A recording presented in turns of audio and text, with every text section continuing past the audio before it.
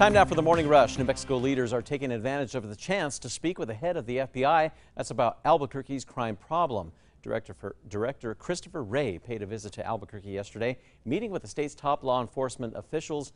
Now, he said that a suggested program that could help is the FBI's Violent Crime and Gang Task Force.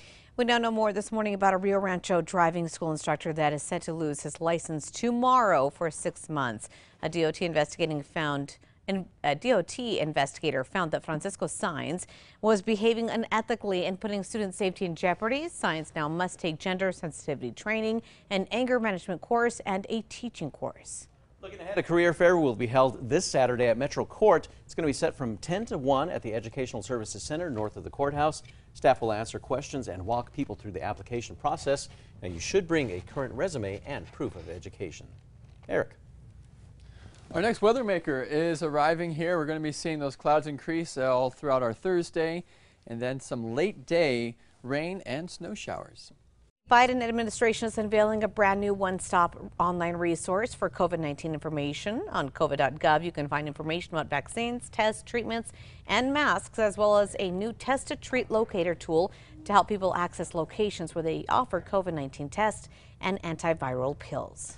New Mexico's COVID vaccine recommendations are now aligned with the latest CDC guidelines. The Department of Health now recommends an additional booster dose for anyone older than 50 and those with certain immune deficiencies. People are eligible for that shot 4 months after their last booster. A $21 million construction project is underway at the Santa Fe Regional Airport this morning. That project includes expanding and remodeling the terminal with a new departure and arrival gate, also the expansion of TSA screening area and new concessions facility, along with so much more. Work is expected to wrap up in January of next year. Eric. All right, only a 1 out of 10 for that threat index, at least here in the metro area. A pretty cold start overall, but much lighter afternoon wind with respect to yesterday. The Mexican gray wolf population continues to grow this morning. A survey done by the U.S. Fish and Wildlife Service says there are nearly 200 Mexican gray wolves living in the wild between New Mexico and Arizona. This is the 6th year that the population has grown. New news for you this morning. The White House says senior advisors to Russian President Vladimir Putin are afraid to tell him the truth about the war in Ukraine. Officials say that could complicate a future peace agreement. If Putin thinks he's in better shape than he really is, we'll follow the latest for you. Starting tonight, there will be night construction on I-40 between Unser and 98th. It will last from 9 p.m. to 5 a.m. with eastbound traffic being reduced to 1 lane. Then starting tomorrow, various 98th Street or Unser ramps will be closed for about 2 months. Eric. All right, well, we are looking at traffic here this morning. No accidents to report, which is great news. The tracker is heading eastbound on I-40 near 12th Street. Around 70 vervet monkeys are making their home in a mangrove preserve next to Fort Lauderdale's International Airport. Wildlife advocates say the goal of their new home is to offer sanctuary for any monkey that gets into danger or is at risk of euthanasia. Right, time for the 5 facts. At number 5, the Duke City Gladiators are putting smiles on the faces of kids in the International District with free haircuts. The DA's office partnered with the Duke City Gladiators and the Albuquerque Barber College to put on Cuts for Communities. Children from the neighborhood were invited to drop by for a new do, lots of goodies, and a chance to hang out with players from the Gladiators.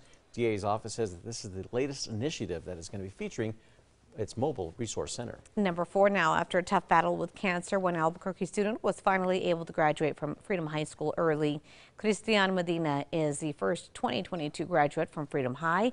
Medina was diagnosed with acute lipoblastic leukemia when he was 7 years old. He underwent chemo and radiation and was in remission for 10 years until he had a seizure. Doctors discovered a brain tumor. During treatment, doctors say the teen never gave up hope of being able to finish school. At number 3, get outside and enjoy this afternoon. Still some breezes across southern New Mexico, but not as bad or as violent as yesterday, and warming temperatures into the weekend. Number 2, we're learning more this morning on a Rio Rancho driving school instructor, which is set to lose his license for 6 months starting tomorrow.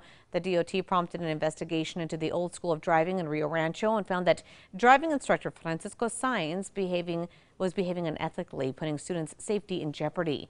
Several teens and parents say that taking the driving test became terrifying due to verbal and physical abuse.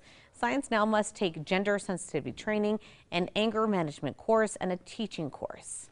And at number 1 this morning, New Mexico leaders are taking advantage of the opportunity to speak with the head of the FBI about Albuquerque's crime problem. Director Christopher Wray paid a visit to Albuquerque yesterday, meeting with the state's top law enforcement leaders. And now he called last year's uptick in murders, quote, truly horrifying. But he said that a program that could help is the FBI's Violent Crime and Gang Task Force, which includes federal, state, and local agencies.